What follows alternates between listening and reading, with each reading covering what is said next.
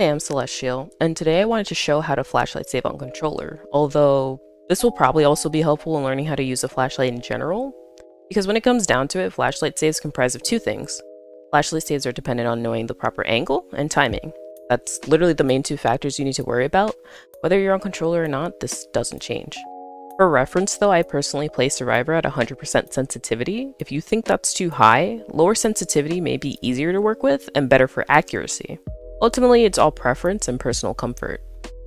Like I said before about the two main factors, I'm now going to talk about timing. The timing for flashlight saves changes very randomly between updates, but unless it changes from the Pinhead PTB, this should still remain the same for update 5.2.0. The point in the animation where you'll want to go for the attempt is just before they fully place their survivor on their shoulder, so the animation itself is always the same.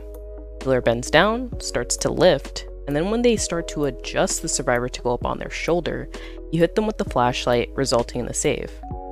Understanding the timing will then help with learning the right angle / position to be in to achieve the save. I feel like for most Survivor gameplay, we tend to level our cameras a little lower, which is why you'll be in situations with, say, like a ghost face, where you can't reveal them unless you tilt your camera properly, because it's just not an angle that coincides with natural survivor movement, and it can be very frustrating. So with that in mind, flashlight angles work in the same manner. You have to sort of set yourself up for them, or at least I usually do, because I'll be honest, I suck at aiming, so I've learned to work with it. The angle to hit is also pretty generous. You can go slightly above and slightly below the neck.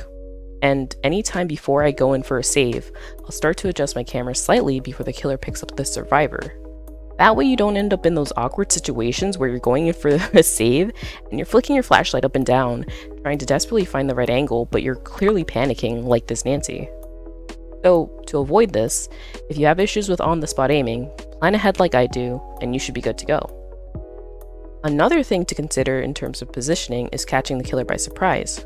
What I mean by that is that when the killer is aware of your location, but they aren't actively chasing you away from the slug survivor, circle around to the opposite side. The most common play killers in this scenario do is a complete 180 from where they've last known you to be located.